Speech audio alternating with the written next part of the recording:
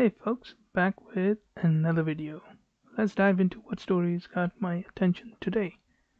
Starting with Austria. The Austrian police announced on Tuesday that a shooting rampage in Vienna had been carried out by a known Islamist extremist who had spent time in prison. Now authorities are probing the motive behind the deadly attack, which left at least 4 people dead and more than 20 injured.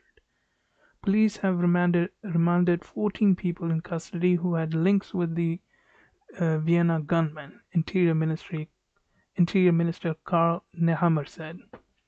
Now, it was not immediately clear what the 14 people are suspected of, and under the Austrian law, detention on remand is allowed if there is a risk that the suspect could flee, suppress evidence, or commit more crimes.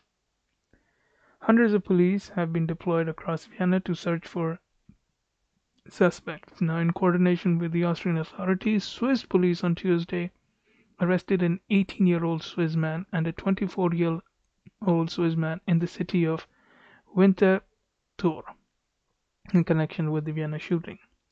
Now, North Macedonia's Interior Ministry said in a statement that 3 people who were involved in the gun attacks all have dual Austrian and North Macedonian citizenship. Now, all 3 were born in Austria, the ministry added, naming the 3 only by their initials.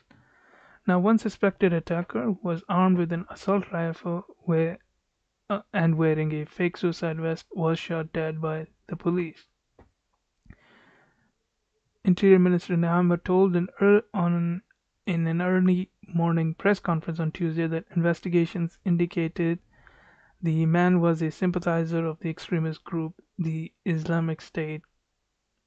Now, he added that more perpetrators may be on the run and urged citizens to stay home if possible.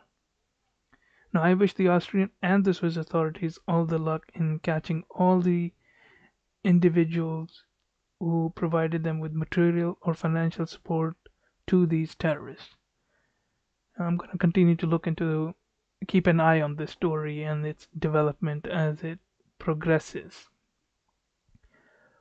Moving on, the Malabar 2020, an exercise in the Bay of Bengal that included Navy ships, aircraft, and personnel from Australia, India, Japan, and the United States of America, was hosted by the Indian Navy. This year marks the 24th iteration of Malabar, which began in 1992 and once again featured the Royal Australian Navy as it rejoined the exercises, according to a press release from the US Navy.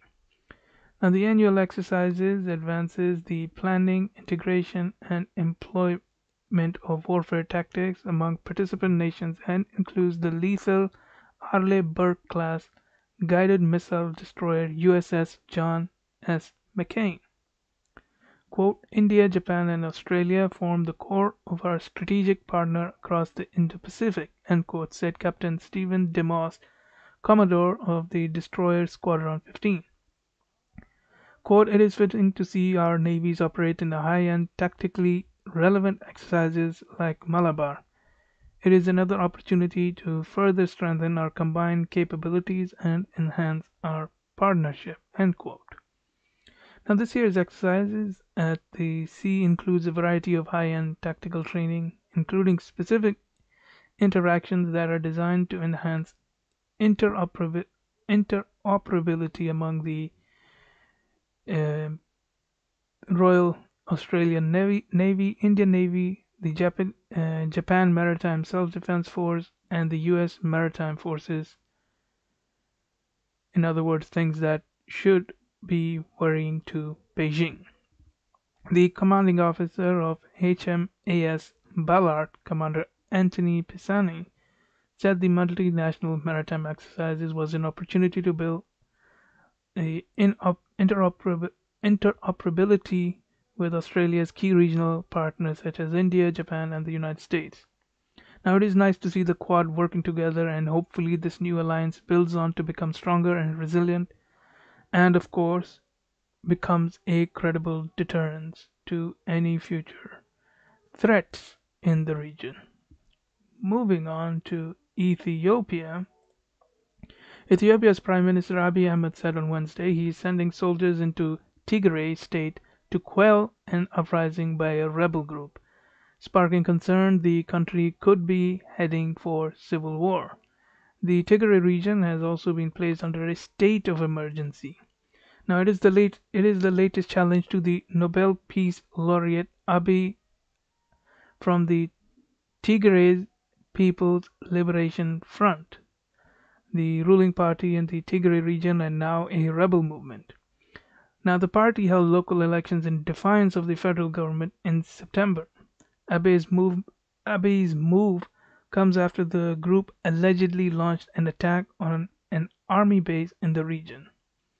Now, Ethiopia's Federal Council of Ministers said in a statement that the area was being placed under a state of emergency for 6 months. The TPLF had long dominated Ethiopian politics, but since taking office in 2018, Abiy has been at odds with the elites in Tigray, many of whom he has purged from the government and state institutions. The TPLF, as well as many people in Tigray, do not feel represented by the federal government.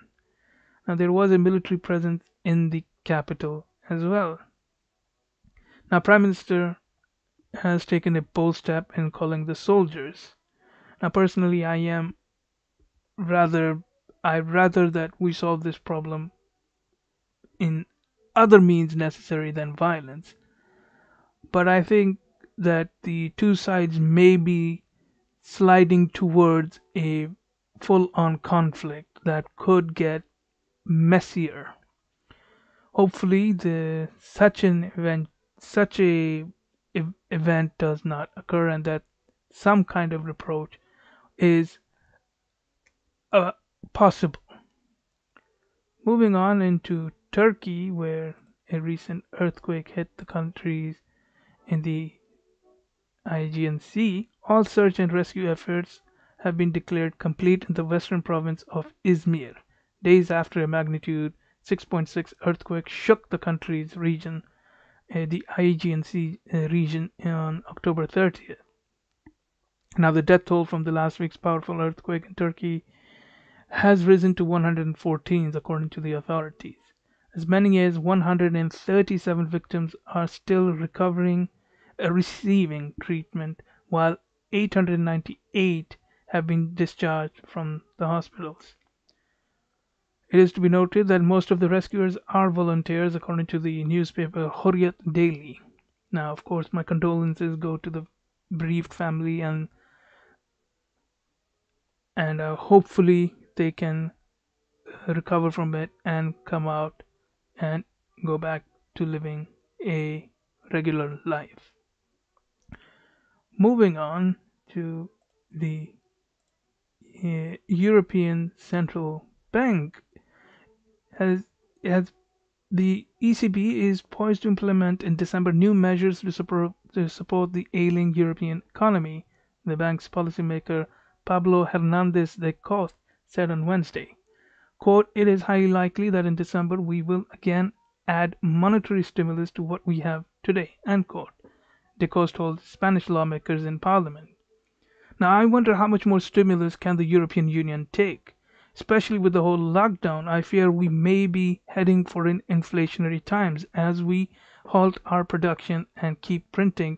That printing of money will go into straight inflation, and I shudder to even imagine what rate that inflation would be.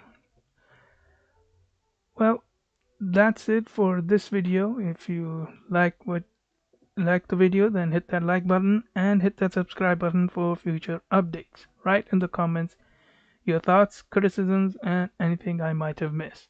And I will see you in the next video.